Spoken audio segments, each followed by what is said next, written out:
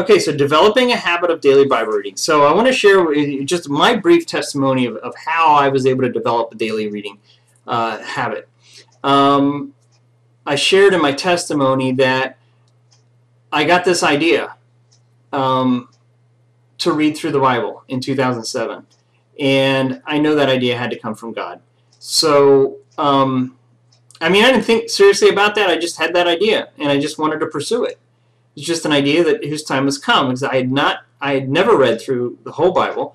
Much of the Old Testament I've never laid eyes on, so I got that idea. So then I started sharing with a few friends, and one of those was my brother. My older brother, he's 4 years older than me, lives in Pennsylvania, and I called him and I said, hey, I got this idea to read through the Bible in 2007.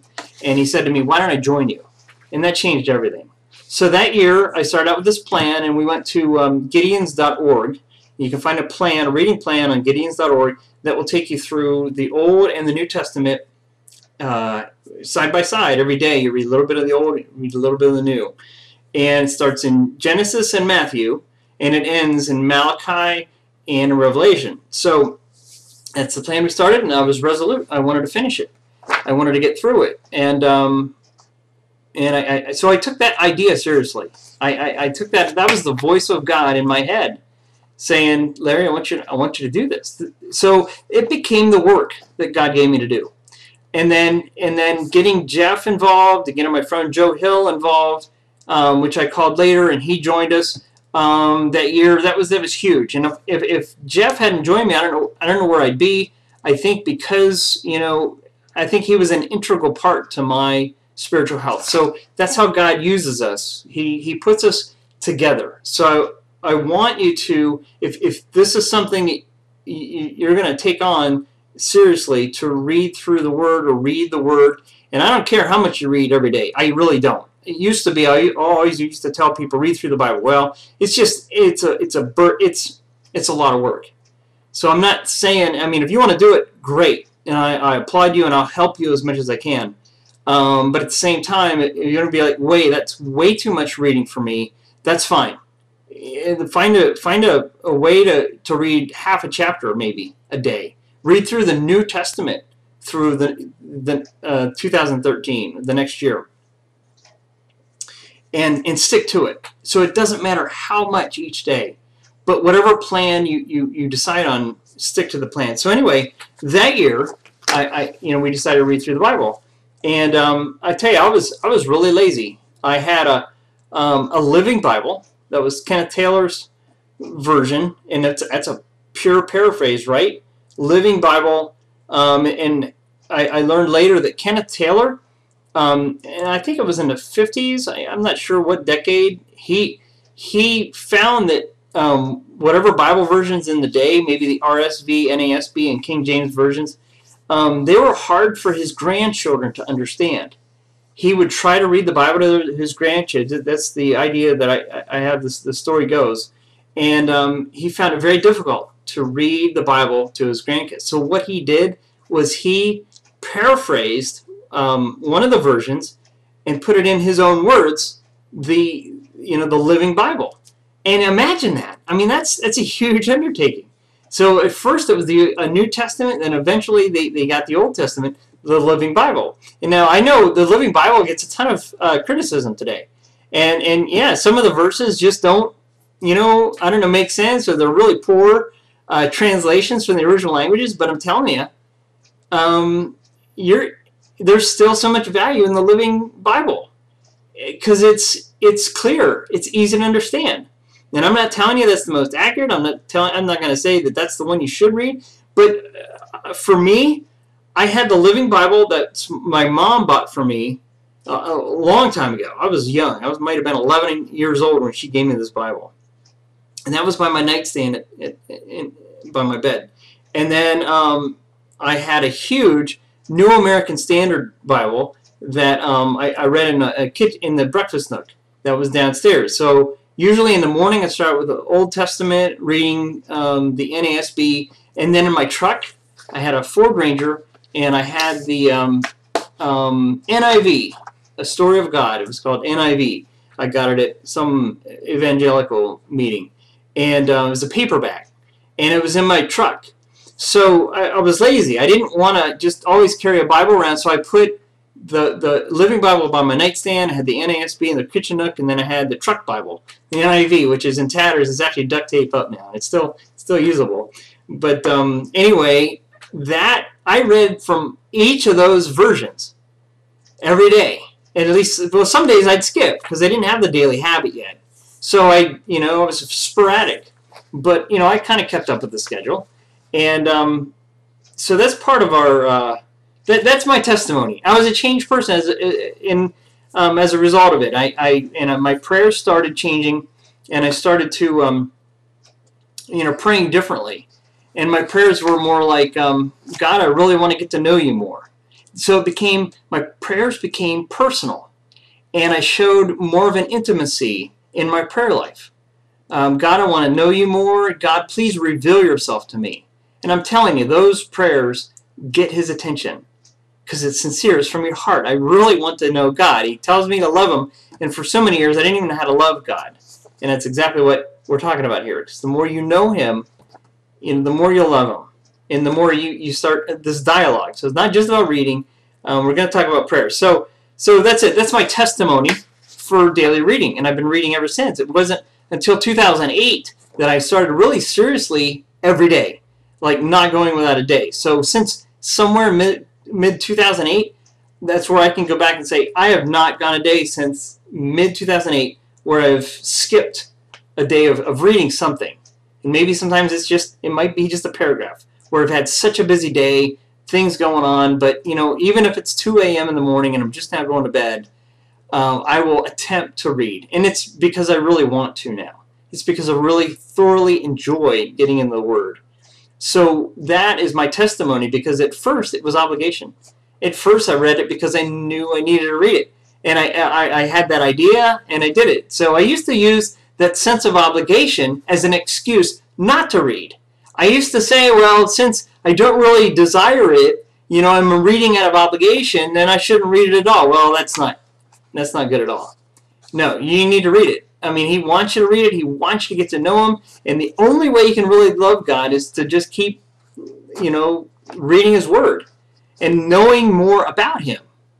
And some days are easier than others. Some days you might not get anything out of your reading.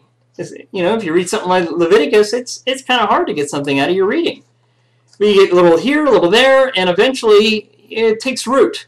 And eventually you understand it more. Eventually you get more out of it. Eventually you value it more. So let's get started with these daily tips. Developing a habit of daily reading. If you have not been reading or putting God second, or if you've been putting God second in your life. So this is where you search your heart. You say, have I been putting God in the back burner?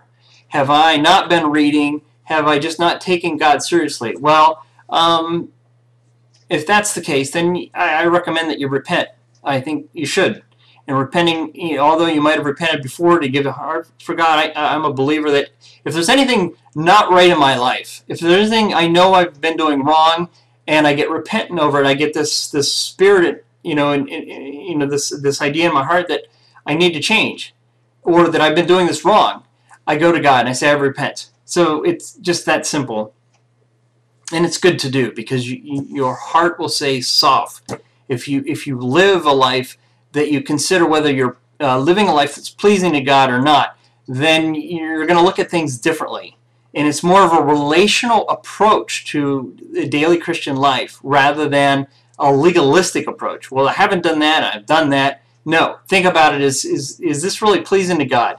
When a friend calls you out of the blue, and he's either going to call to waste your time, or he's going to call because there's something special about you and he really wants your opinion, or he just wants you to listen, he or she, right? So sometimes someone calls and it could be a waste of time, and you might want to just, kind of say, no, I don't have time to talk now.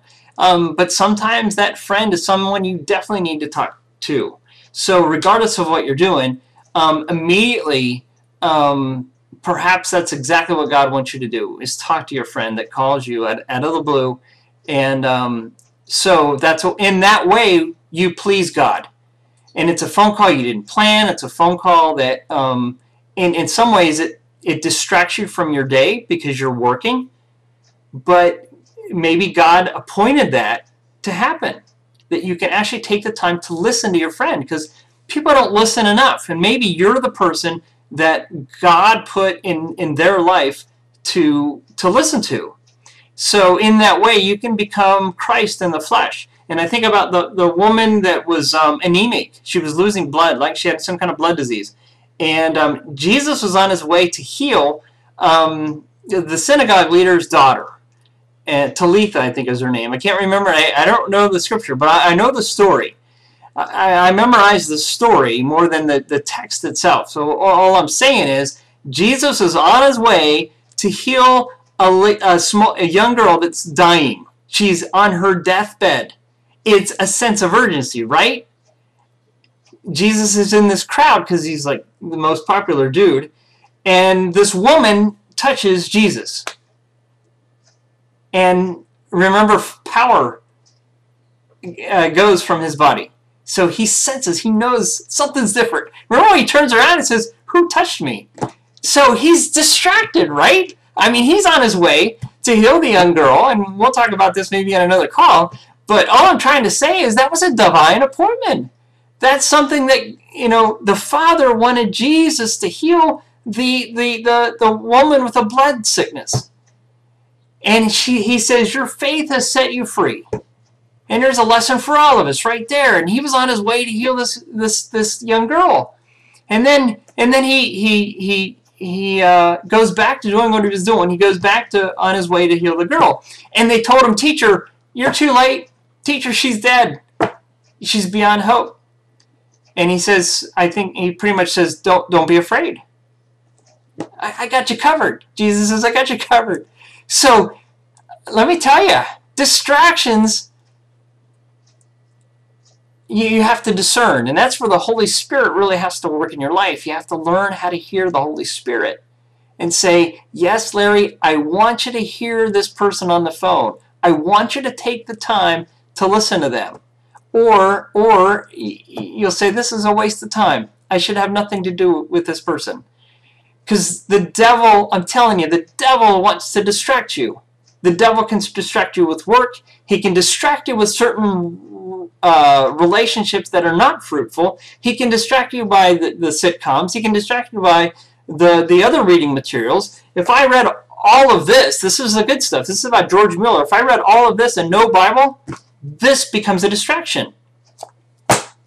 So all I'm trying to say is, you learn how to live a life that's pleasing to God. You work in that way to obey him. And sometimes that means allowing a phone call to distract you and listen to the other end of the line, the person who wants to talk to you, whether it's listening or whatever. Okay, so the next step. Okay, so let's pray. Let's pray for those of you that admit and you confess that you have not been putting God first in your life. If you think about this and think, "I have not been," now my camera's screwing up again. I apologize for my camera. It wants to follow my face, but sometimes. Anyway, if you have not been putting God in your first, let's pray a prayer right now. Dear Heavenly Father, I have not been living a life that's pleasing to you. As a matter of fact, Lord, I've been running from you. I've been allowing every little thing to get in my way. I want to watch the news all the time. I want to follow politics. I want to follow sports. I want to follow friends, and I want to do everything but listen to you. I want to do everything but read your word. I want to live my life. I've been living a careless, haphazard life, Lord, because of not taking you seriously, because I haven't been doing the things that you would have me do. Because I know, Lord, I know that you want me to follow you closely. I know, Lord, that you want me to trust in you. You want me to love you above everything else. And only by your love, Lord, can I love others. So, Lord, I've been missing the boat. I've been on the wrong track. And, Lord, I want to get on the right track. And, Lord, I want to know you more. I want to seek you with my whole heart. I want to serve you in a way that's pleasing in your sight, that I might be a faithful and loyal and trustworthy servant. So, Lord, you can use me for greater things. You can use me to love others. You can use me to be Christ in the flesh to those in my life. And, Lord, that's what I want. That's my decision, Lord. Help me as I determine what plan to follow. Help me to follow that plan. Help me to find someone to read along with me. Help me to find someone to kind of join with me on a regular basis, that we might talk to you, talk about you, and live a life of fellowship so that my mind might be renewed. And I praise you, Lord. I thank you for all that you're going to do in my life. In Jesus' name I pray. Amen. So there's a very simple, basic prayer that God will take, God will listen to. I guarantee you. So the next step is determine in your mind and pray for assistance with your decision. This might be the hardest thing to do for you. It might be. It might be very difficult to start this plan and to stick to it. So pray for God's assistance, because He wants you to get Him involved. He doesn't want you to be a lone ranger Christian when it's just, all by himself, living a life in isolation. He wants us to involve ourselves with Him and with friends. So we can take this information to your friends and say, look, this is a plan I want to do, and I want to include you in this. I want someone else to read along with me that I can share with. And you can do it a husband and wife. You can do it as a brother and sister. You can do it, two brothers, two sisters. Regardless, the Lord will give you that one person that will be beneficial to you and that will help you in your growth. Because this is something that God doesn't want you to do on your own. Because you're just going to be much more fruitful if you involve others. So find a reading partner. Pray for God's assistance and help in doing this. Find a reading partner or a Bible reading buddy. And at the end of the call, I'm going to invite everyone to follow along the plan I'm going to read for 2013. But I'm going to talk about that later, so you might want to go to the end where I'm going to talk about it if you're doing this. So anyway, it's an invitation that I'm going to put out there to join me as I read through the Old Testament next year. It's a very simple plan. So anyway, choose a plan to follow and take it before God. So there's a number of reading plans found on thebibleteam.com. If you have an Android or there's a great way to read the Word these days is on your phone. If you have a smartphone or a Kindle, there's a software called YouVersion. I love it, and you can read from any given translation in the world, I think, on that software. And they have so many Bible reading plans. So there's so many plans to list. I don't even want to start. You can read through the whole Bible, whole Old Testament, whole New Testament, and there's so many other plans to read. So choose a plan. Find a friend to read with you, and then together choose a plan, maybe a half chapter a day, maybe a chapter a day. Make it simple. You don't need to add more confusion, and I'm telling you, Jesus doesn't want to add a burden, right? This isn't Jesus saying, hey, I'm going to give you a lot of work. I'm telling you, you trust Him long enough, and you'll understand that His burden is light. It's absolutely light. He's not a harsh taskmaster. The world is the harsh taskmaster, friends. God gives you, He lightens your burden. And if you apply all this we're talking about today and seriously seek Him, He will enable you. He will help you to follow through with this plan. And it'll become a joy for you. Prepare for success. Consider how it will work in your schedule. So think about ways that you can incorporate this in your schedule. And don't wait until, if you know you get tired around 11 o'clock, don't wait for 11 o'clock to start reading your Bible. Don't, because you'll just fall asleep. God wants our very best. He not only wants our first fruits with money and our services, I think, but He wants our first fruits in spending time with Him. So you want to find a time that you're mentally alert and you're able to give Him your full attention. So I highly recommend that you find a time that you're alert, that you will get value out of reading your Bible. There's nothing wrong with falling asleep. Don't feel guilty because you fell asleep. But make a greater effort to read when you're alert. The next one is plan to discuss the reading with regularity. So if you have a friend to read along with you, plan to talk with them maybe once a week, maybe every other week, however you work it out. But so we'll talk about it a little bit later. Okay, so here's my reading tips. Make Bible reading a high priority daily. This is in line with putting God first. So if you get through a day and you read your Bible, at least you got the most important thing done. This might mean getting up earlier or setting time aside prior to bedtime. Some people are alert when they get up in the morning, or some people are alert before they go to bed. Maybe they can't sleep anyway, so you might as well read the Word. Reading some in the morning and some in the night is ideal. So Joshua 1:8, meditating day and night. I like to do that. That's my preference. Read in the morning, read in the afternoon. Number 2, have a Bible with you at all times. So there again, if you have a phone that you can read the Bible, or a Kindle or something like that, if it's with you all the time, some days it might be difficult to find reading time.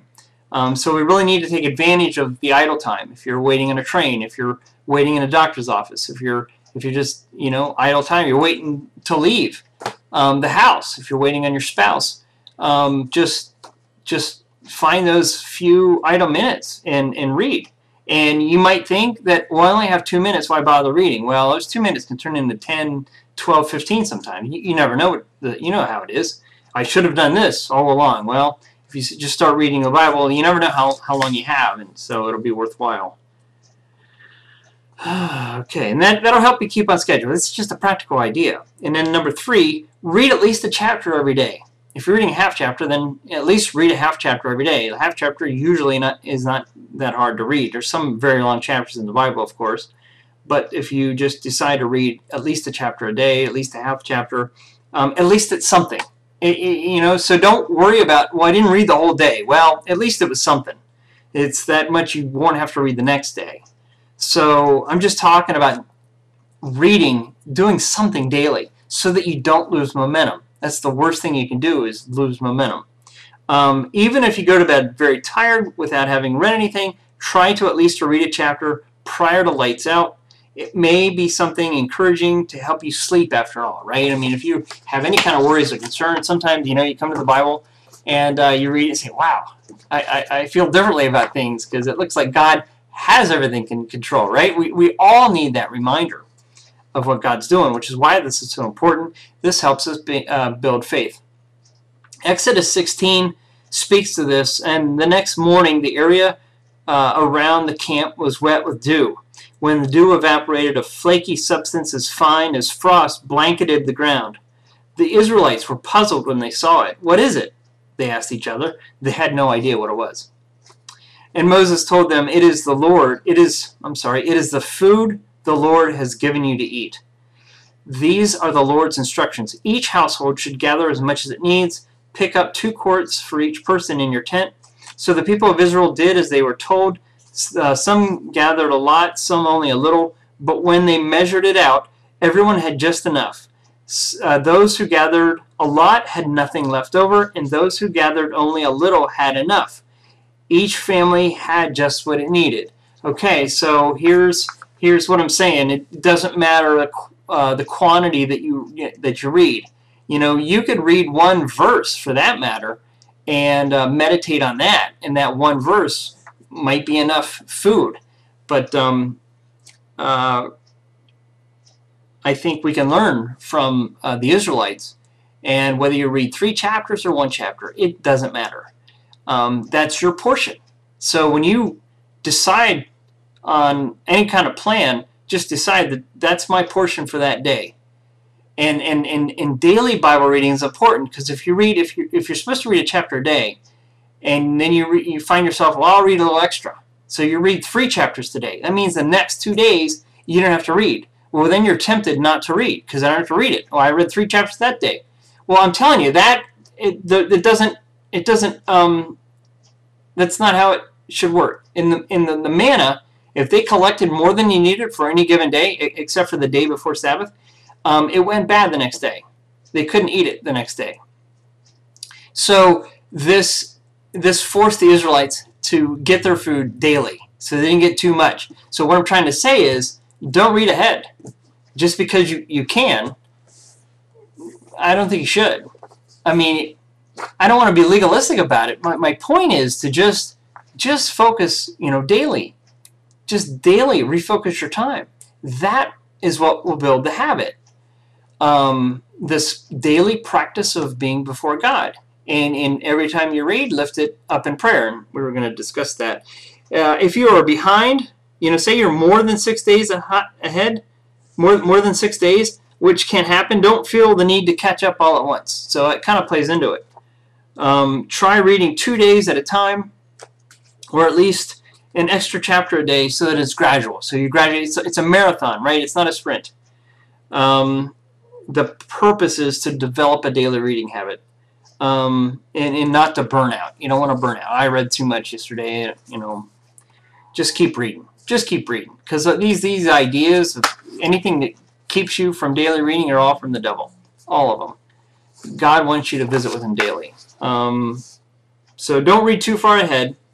If you know you're going to be extremely busy the next few days, there might be some merit to read a little bit ahead.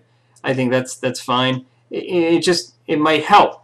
But don't read so far ahead that you get out of the habit of daily reading. That's my point. Okay, so I killed that point. To get the most out of reading the Bible this year and increase the odds of finishing, you may want to try the following. Okay, so this is above and beyond the practical steps for developing a habit. This is to maximize your reading habit. Read in a quiet place free from distractions. That's ideal. Sometimes, if you're in the DMV, the Department of Motor Vehicles in some states, you might be there 45 minutes an hour. Bring your Bible, because you're going to have the time. But it might be difficult at first, excuse me, to focus on what you're reading. You can do it if you're focused enough. You can definitely read in a crowded area. Everything else kind of blurs out. So don't think it's impossible. Don't think, well, there's too many distractions, I can't read. Well, at least try. And I'm telling you, if God gives you the mind to read, the diligence, you'll be able to read in a crowded room and get a lot out of it. As a matter of fact, if you got so much on your mind, if you're anxious and really upset about things, even if you're in a room free of distractions, it might be very difficult to focus on your reading. As a matter of fact, I remember in the early days when I started reading, I would find myself, stressed out about so many things, and I couldn't even concentrate. I'd get like 2 or 3 verses, and I'd realize nothing I'm reading is going in. It's just not sinking in. I'm getting no value. It's like I don't even know what I'm reading. And I had to pray. Sometimes I had to pray so much. And sometimes I had to scream out and say, God, I really want to focus here. And it took a little bit of prayer to really quiet my mind, to become restful. It's not always easy. If you live a crazy life like I used to, it can be very difficult to focus on reading the Word of God. And that's probably why a lot of people stop. It's probably why a lot of people just don't bother. I'm just saying, work through that, because especially when you're coming from a place where you haven't been reading at all, work through it. Just keep reading. Just keep following the plan. That's why plans are important. At least once a week, read the Bible without putting a time limit on your reading. Read the Word as if to devour it. I guess this might equate for many as having a personal Bible study for whatever day you're reading. Okay, so all I'm trying to say is, your normal day of reading is, thinking about what you're reading. Always you want to try to comprehend the context of what you're reading and trying to get out of Scripture what you should be getting. And that's where you pray. You go to the Holy Spirit and you pray. And we're going to that's the next tip here.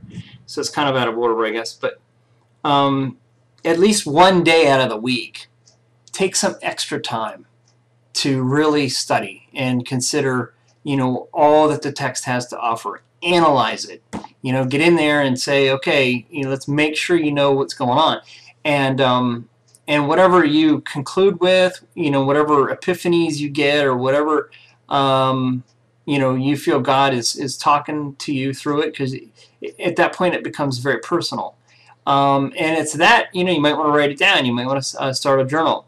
And you share with your friend, the person who's going to go through it, or share with whoever. Maybe you want to share it with your pastor, and that might encourage your pastor that you're reading, because pastors want to know that their people are reading. As a matter of fact, whatever you decide here as a result of this, as a result of seeking God, share with your pastor or whatever spiritual leader you have, and say, hey, I want to consider reading this plan, and I want your support. And go to your pastor and tell him, or whatever spiritual leader you might have. So pray before reading. If your mind is preoccupied, nothing will sink in. Pray that you are not distracted and that your heart is opened. And prayer works. So this is huge. This is absolutely huge. We need to pray prior to reading. God, open my heart. God, soften my heart. Some days we feel so hardened, so callous, and sometimes we just don't want to pray, and we don't want to read. So we say, Lord, I want to read, and I want a soft heart. I want to learn. Help me to be malleable, so that you can teach me what I need to hear. So it's all about keeping a humble heart before God. So pray. And I'm telling you, prayer opens our heart, because God will hear those prayers, and He will give you a heart and a mind for reading. And then as you read, consider what you're reading and take it back to God. I'll give you a case in point. 2 ideas I have.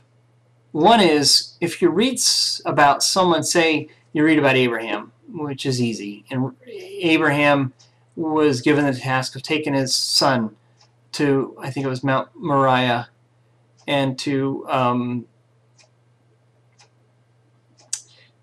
sacrifice his son. And we can read that. We say, I don't know if I could ever do that. I don't think I could ever do that. I know only if God led me in that. Only if God led me in that, maybe I could do it. Because Abraham, by this time, had already walked with God, 25 years before he had the child, Isaac. And then I don't know, frankly, how old Isaac was. I think he might have been between 13 and 18. I'm not sure. I've heard different people say different ages, but either way, it's 25 plus 18, so he's been walking with God for a good 40 or some odd years, quite some time. So he's already exercised those faith muscles. He's seen God work in his life. He's seen so many miracles with God working in his life. And by the time God wanted him to sacrifice his son, he was ready. So when we read a story like that, it should inspire us. We should put ourselves on the scene and say, what if that was me, that God wanted me to do that? So that's why we can't read that in isolation. We need to understand that Abraham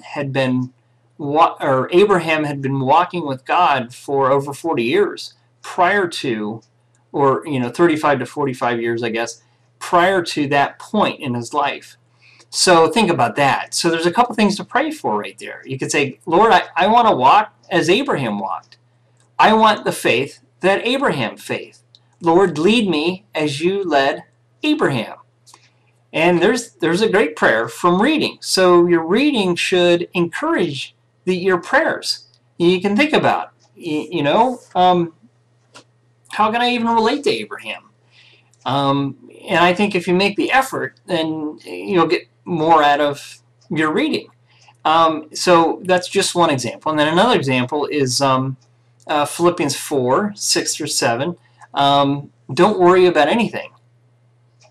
Don't worry about everything. Isn't that crazy? Don't worry about everything, but pray about everything. It's really hard not to worry about anything, first of all, and it's really hard to pray about everything. Because if you're not under practice, you just won't. I mean, people are used to worrying. And then it's a hard thing to change, right? And then it goes on to talk about the peace that you'll have that transcends all understanding. If you go to God and if you petition your Lord about your worries and your cares, then He'll give you the peace that transcends understanding. So that's Philippians 4, 6, and 7. You can read it. It's on the screen, I'm sure. So anyway, when we read that, can you relate to that? Can you actually relate to not worrying about anything? Can you relate to praying about everything? And secondly, can you relate about peace? That fruit of the Spirit, about having the peace. And if you can't, then you take that to God. And you say, God, this verse that I'm reading, I can't relate to. I don't get it. I have no peace. And I remember praying that prayer. And at the time, I was so stressed out. I was unbelievably anxious. I had so much worry going on. So I read that scripture, and it caused me to go to God and say, look, Lord, you promised this, and I don't see it in my life. So there was a kind of a discrepancy there between my life and scripture.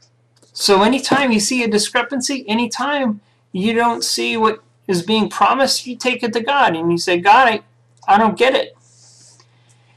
And you pray that enough, God will lead you. And God will help you to get there.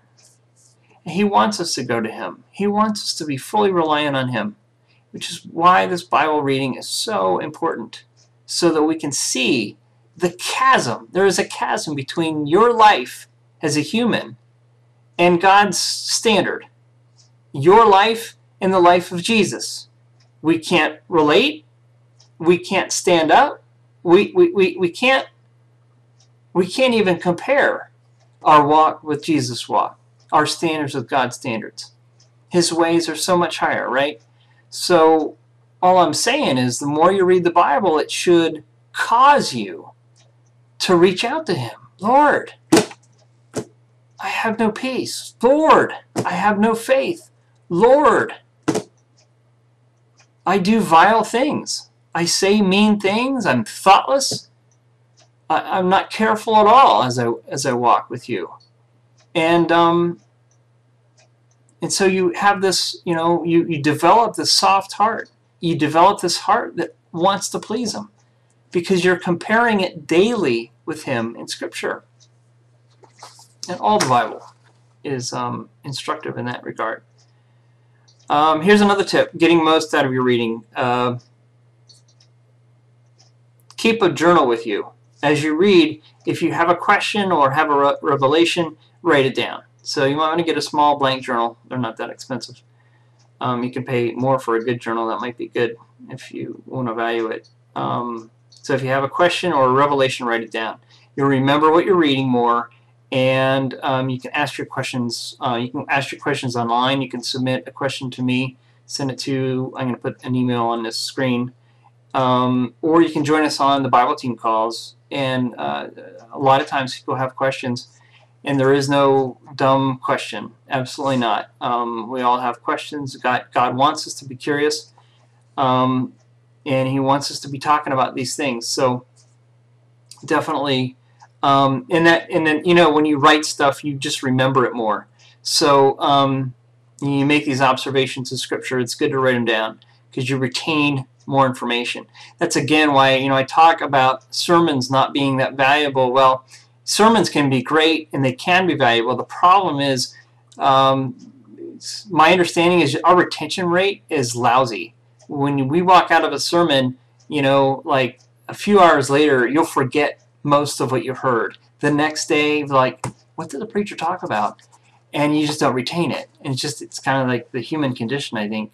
So if we read, and personally on our own time, and you make your own observations of Scripture, and you write it down, and then you talk about it. There's like maybe a week period of time that you're meditating on this section of Scripture, and you discuss it with your friends, you discuss it with your pastor, maybe those that are spiritual leaders in your life, and then and you remember it, and you'll say, this is a lesson that Jesus taught me through these people. It started out as an idea, it started as a question, and God taught me this concept, and it's in John 4, it's in John 6, or whatever Scripture you're talking about.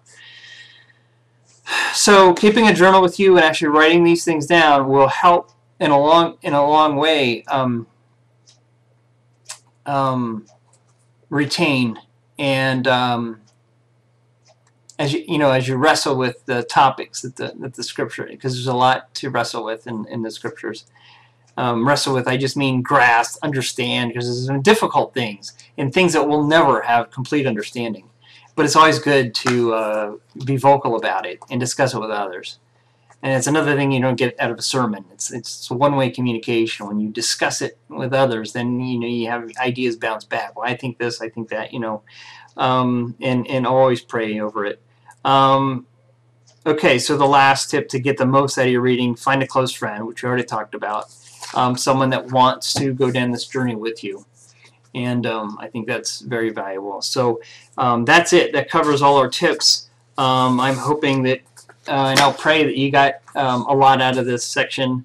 And if you want to join us for the Bible team calls, that would be great. Monday nights. And if we get enough callers, maybe we'll start up another night. If Monday night's a conflict and you want to have us consider a different night of the week, I'm open to that. I mean, Monday nights work nice for us. 6 p.m. Pacific time, 9 p.m. Eastern time. If you have a different time slot in mind, run it by us. Maybe we'll consider maybe a second call. I don't know. But that's one idea. And then so you can join us on the Bible team call, or if you have a Bible reading buddy, you just talk with them on a regular basis about your reading, and that'll be great. On the Bible team call, we got some people that have been reading the Bible for a very long time, and there's a wealth of expertise and experience there. We have a certain man, he's a pastor that's on there regularly, and other people that have a lot of knowledge about Scripture. So, and then lastly, my invitation. My invitation to you is to read along with us as we read the book of Genesis, starting in January 1st. We're going to read through the Old Testament in a year. It's just the Old Testament in 1 year. And personally, I'm going to be reading some of the New Testament throughout the week. I'm following a different, it's with a specific church that I've just decided I'm going to read what they're reading for the New Testament. It's kind of really a mixture of different places. So my invitation is to read with us through the Old Testament. If you've never read the Old Testament before, I'm telling you, there's some really good stuff in it. And I'm willing to spend time on a Bible reading Bible team calls to discuss what we've been reading. So if you want to join me in that, send me an email, Bible reading plan, or OT in 1 year. OT in 1 year. Put that on a subject of an email, and then I'll know you're going to join us, and I can pray for you as you decide to commit to that plan, and find someone to read along with you, and join us on the Bible team calls, or just decide to follow that, and then maybe every week I can put up a video regarding that week's reading. I'm not sure how it's going to work out yet, but there's my invitation to join us in that plan, OT in 1 year. So I think we've covered it. Dear Heavenly Father, we praise you for this time. We praise you for your word, that it's just a masterpiece, God, and it is organic. It is true food, as Jesus said in John 6. So, Lord, I want to lift this commitment up to you that you've put in our hearts to read your word. Help us to commit. Help us to have a determination, Lord, to continue to seek you, regardless of what's happening in our lives, that we might continue to read your word, and that we might continuously pray about what we're getting out of it, and give us that one person in our lives that might want to read along with us, Lord. and be with us throughout this day. In Jesus' name, I pray. Amen. God bless you, my friend. Have a great night, and see you next week. Bye.